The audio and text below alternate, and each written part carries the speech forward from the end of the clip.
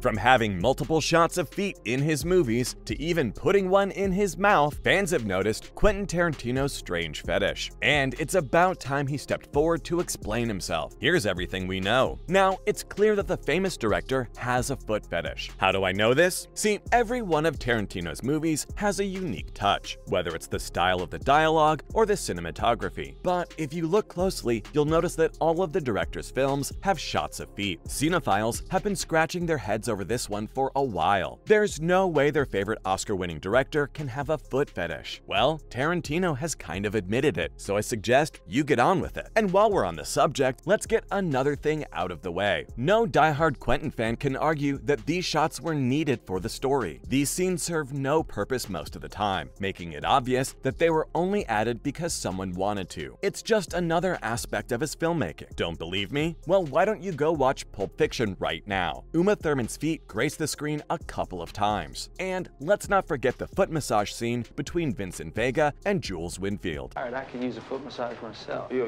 man, you best back off. I'm getting a little pissed here.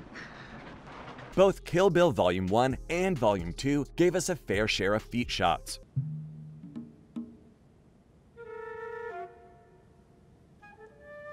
And then there was Death Proof, which made a lot of folks uncomfortable. Quentin had Mike McKay licking Abernathy Ross's feet.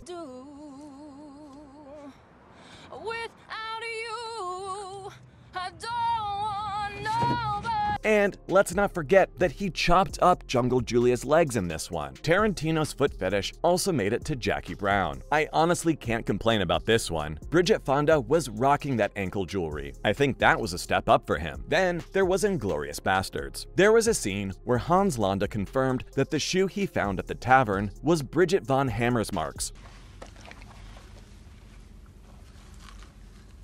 who had one foot in a cast at the moment, but you could still catch her toes popping out. This is also one of those rare moments where you could argue that the feet were essential to the storyline. But remember, rare. Moving on, Django Unchained and The Hateful Eight haven't been spared either. But it's Tarantino's latest that really got the streets buzzing again. Once Upon a Time in Hollywood had a lot of feet shots. We got to see Margaret Qualley make westerns at the ranch back in the old-timey days.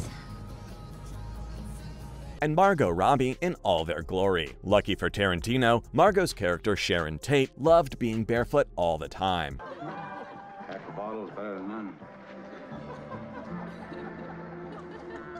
Which was like winning the lottery for the famed director. The bare feet thing only helped establish Margot's character as a hippie. Interestingly, Quentin's foot fetish also made it to movies where he wasn't pulling the strings. Remember From Dusk Till Dawn?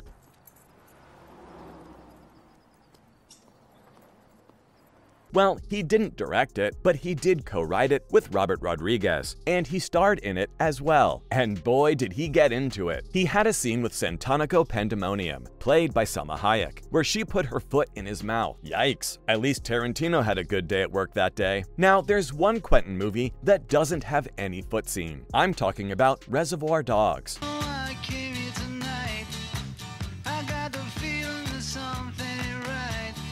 What happens if the manager won't give you the diamonds? But let's be real here. It's an all-male cast movie. I don't think Tarantino has an obsession with men's feet. With so much evidence stacked against him, it's only natural that the Academy Award winner has been popped the question about his foot fetish a couple of times now. Well, lucky for us, he answered those questions in his recent interview with GQ. And apparently, Quentin doesn't take it seriously. He said that there are a lot of feet in a lot of good directors' movies. To him, it's just good direction. Before him, there is Luis Buñuel, then Hitchcock, and Sofia Coppola. All these directors have been accused of foot fetishism. You can actually find papers on foot fetishism in Luis's work. Clearly, Quentin gets his inspiration from somewhere, but one has to ask, are the people working with him okay with the whole thing? Well, they are, and they're also not. It's only natural that some actors would be freaked out by the foot fetish. Margaret Qualley is one such person. Her character had to put her dirty feet up on the dashboard of a car in Tarantino's latest work, and she wasn't exactly thrilled about it. In an interview with IndieWire, the 28-year-old revealed that at first, she wasn't totally on board with the idea. Is he really driving the car when you have the feet on the window? Yeah. I mean, they shut down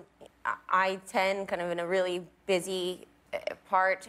In fact, she thought it was a bad idea. And no, it was not because she was creeped out, but because the young actress thought she didn't have good feet. Well, that makes two of us. Margaret said that she was in pointed shoes for far too long to have toes that could be shown to the world.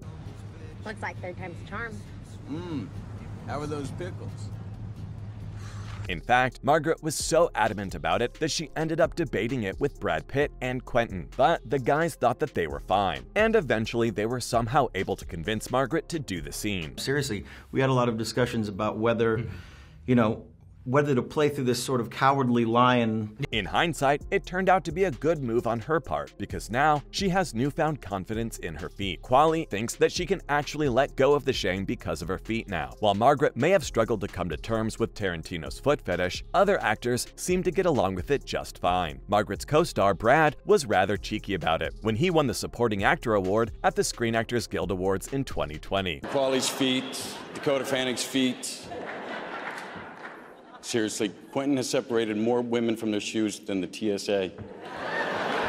The Bullet Train actor said, "I want to thank my co-stars, Leo, Margot Robbie's feet, Margaret Qualley's feet, Dakota Fanning's feet. Seriously, Quentin has separated more women from their shoes than the TSA. Well, he's not wrong there." Speaking of Margot, she shared her character's enthusiasm to walk around barefoot, and she's not the only one. Remember Uma Thurman? Yeah, well, she let the 59-year-old drink champagne out of her shoe at an event back in 2019. But you do have to admit one thing. Tarantino is not obsessed with portraying good feet, he takes them as they come. The weird shots are only there to spark conversation, and that they do. At the end of the day, it seems like a harmless fetish. But is all of Quentin's filmography harmless? Well, I wouldn't say yes so fast. The director has done some great things for cinema, but if there's one thing he needs to improve, it's how he treats female actors. You'll notice a recurring theme in all of his films. The lead actress is murdered, beaten up, or worse. Not to mention that he kind of forgets boundaries sometimes on set. Uma Thurman reported that the American director assaulted her on the set of Kill Bill. He forced her to do a car crash scene even though she didn't want to. And in the end, Thurman ended up with a concussion and permanent knee damage. There's a lot of other places that decisions get made and how things happen. And with Quentin, it pretty much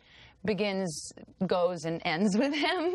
If you thought that was bad, wait till you find out more. Apparently, he was the one who spit in her face. And no, Quentin was not the one who was supposed to do it. It was supposed to be Michael Madsen. Looks like he went out of his way to grab that role. And oh, did you know that he choked her with a chain? You might not have noticed, considering there was a teenager doing it on screen. Now, Tarantino needs to understand that we can look past the foot fetish, but this is unacceptable. And he needs to learn when to stop pushing limits, even if it's for the sake of the creative process. And that's all the deets I had about Quentin Tarantino's strange fetish.